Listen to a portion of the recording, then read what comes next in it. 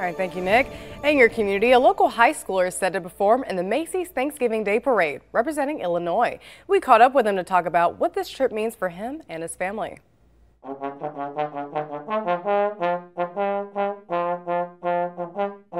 I absolutely love that I got the opportunity to perform in such a big band.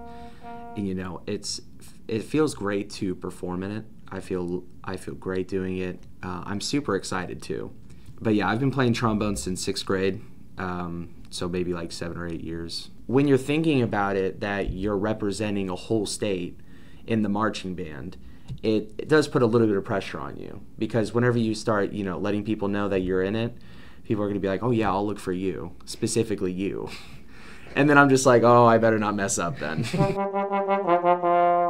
Couldn't be more excited for him. I personally have never been to New York, so I think this is a opportunity of a lifetime for him.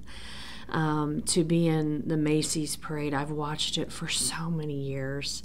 You know, it's always a Thanksgiving kind of tradition. I'm just super excited. I'm like itching to get there. I just want to go there.